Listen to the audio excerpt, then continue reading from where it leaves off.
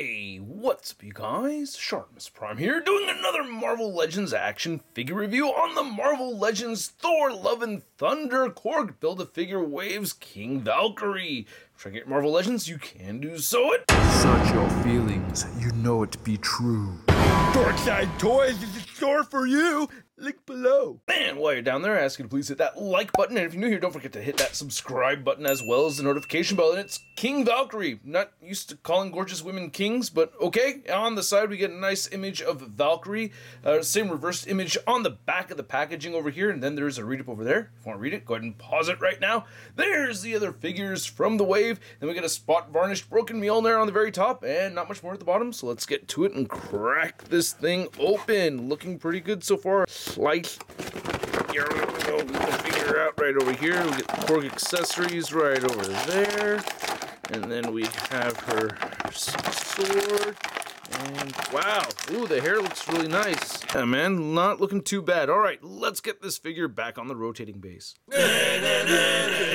And here's Valkyrie back on the rotating base. And it's a pretty good looking figure. There's a lot that I like over here. Some dislikes that I'll talk about, but let's get a closer look at her one accessory, and then we'll take a closer look at the figure. So I wish we got interchangeable hands with this figure. It seems to be a theme throughout the wave. But yeah, we get the Build-A-Figure piece and Dragon Fang, which actually looks really good. Much improved version compared to the last one that we saw, which I actually still like for, you know, this kind of translucent blue teal kind of look that I see right here. But this one has this added gunmetal feature with the paint, or it looks like it's a gunmetal gray with the shiny teal painted over it. And I like that effect. It looks pretty neat, and I like that we're getting more details right over here. I also like that it's a firmer sword. It's not all soft and wobbly like this one right over here. So yeah, I appreciate that. So I don't have a whole lot of pictures to show off of Tessa Thompson in Love and Thunder, but I'm trying my best over here, and I think it looks like Tessa Thompson. I don't know if it's my favorite Tessa Thompson head sculpt.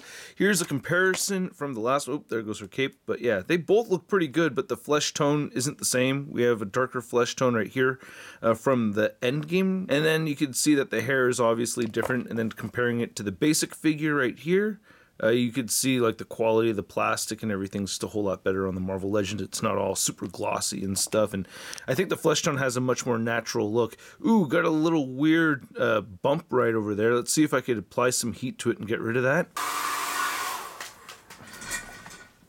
Looks like it went away. All right, cool. Yeah, I feel like there's this little gap in her mouth right here that kind of throws me off. I don't know. Looks like she's almost talking, but not quite. I love how the hair came out. Holy crap. Detail in the sculpt right here and the touches of blue. This looks great. I really like this quite a bit. So yeah, really cool job with the hair right there. And then I like the design for the whole suit. Like, I don't know what to tell you if I like the Endgame version or, you know, the last one more or this one more, King version, Endgame version. I really like them both, but just really like the different silver, black, and white pieces that we're seeing over here. It just looks badass to me. I don't know. There's something about it. I just really like the design of it. Love seeing the pinless double jointed elbows, and I'm happy to see that these are different arms. So they're not just reusing the same arms over and over again. You can even see that this looks a little bit weird when you bend them. You know, I'll go over the articulation a little bit, but yeah, there's something a little bit extra long right over here in the elbow for this particular figure. A lot of glossy black on the figure, and I think it looks really good. You can see the sculpted detail right here. These will flare out on you. I had to heat them up to get them to come back down, so if you have the legs, you know, splayed out in a pose for a long period of time, it'll stick outward. You just heat it up and it'll go right back. You can see the detail right here with those studs on there. There's the very back of the figure. Not seeing any real paint underneath the cape, and no butt cheeks sculpted or anything like that. Ew, oh gross, why would you want that? And then right here on the side, you can see a lot of straps, and I love all the glossy black, man. And then the touches of silver right over here look really cool too. Very happy to see that. Just stands out really well, makes the figure pop some. We get a knife right over here that you cannot remove. Ah, Hasbro, that makes me so upset. I've said it many times. I hate it when they add accessories that you can't actually use. It's frustrating. Anyway, Boots look good right down here as well, and you get peg holes at the bottom of the feet. So we get some good articulation over here, even though we don't get a disc hinge in the neck, which I prefer, but yeah, you can see that she will look up just the tiniest bit. You can get her to look down quite a bit. You get good head pivoting over there, and of course you can turn the head side to side, and then you don't have butterfly joints. It does shift a little bit, but wish we had butterfly joints. Shoulders will move outward and up that far, which is impressive. I like that. And they'll move down all the way. You could rotate a full 360. You get the bicep swivel. You get the pinless double jointed elbows, which again I said look a little bit weird on this figure, but I'm glad to have it. Both hands turn side to side and hinge up and down. You get a diaphragm joint that turns side to side. You get some good pivoting. By the way, the white paint on this thing feels very solid. There's a tiny little nick over here and a splotch missing right over there, but for the most part, I really like that white paint. She'll crunch forward that much. You get a little bit of a gap over here, but not that much of a gap. And she'll bend back, and again, you can see some gap badge right there. So not in favor of having a lot of gap right there, but it's not the worst, but wish it wasn't there. Anyway, great pivoting side to side. No waist cut on the figure. You can get the hips to move outward that far. She'll kick forward this much and back a bit. Upper thigh cut. Double jointed knees. Looking pretty good.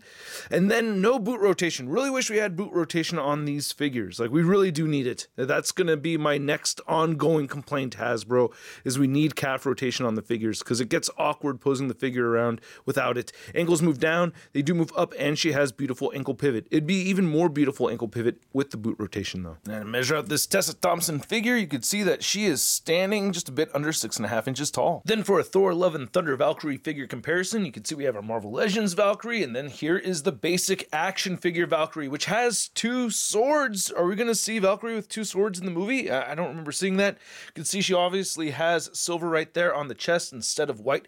I really like the strong white paint over here. Even though there's minor blemishes, it's like nice thick coating of white over that, so it doesn't look like it's cheap or anything, so I dig that. Then for your Marvel Legends Valkyrie figure comparison, you can see we have the Thor Ragnarok Valkyrie, and then here's our Avengers Endgame Valkyrie, and then here's our Love and Thunder Valkyrie, and she has gotten shorter and lighter in skin color over the years. I don't know how, but somehow she has. I think I'm liking this figure the most right over here out of the 3 of them. I don't know, which one is your favorite, but I don't know, I think I like this the most. Yeah, I do. And then to compare the King Valkyrie figure next to the other figures from this wave that I've already reviewed, we have Mighty Thor and Ravager Thor. And then here's King Valkyrie next to your average 6-inch scale figure. We have the Marvel Legends Big Time Letdown Spider-Man.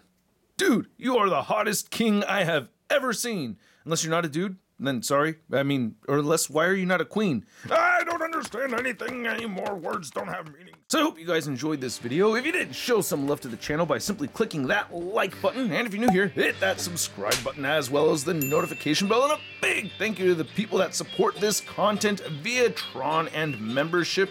Support goes a long way. If you're interested in the perks, check it out. Link in the description below. And this figure looks really cool. I said it so many times already. I like the design of this figure. I also really like the cape. I didn't talk about the cape too much in this video, but I really do like it.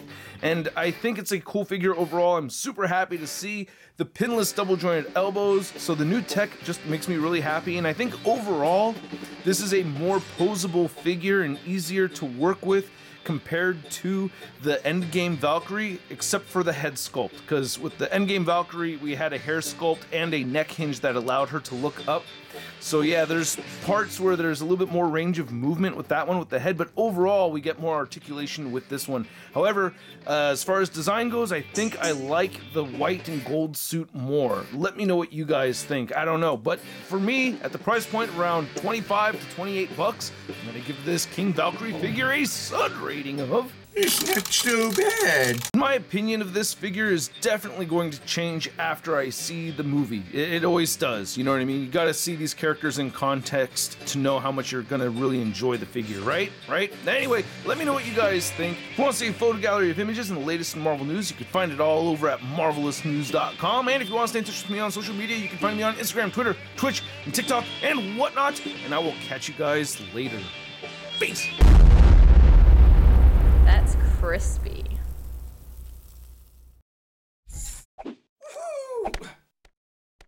Hey, new ShartimusPrime videos. Hey, you should click one. Yeah, click on one of them. Or subscribe if you haven't. Your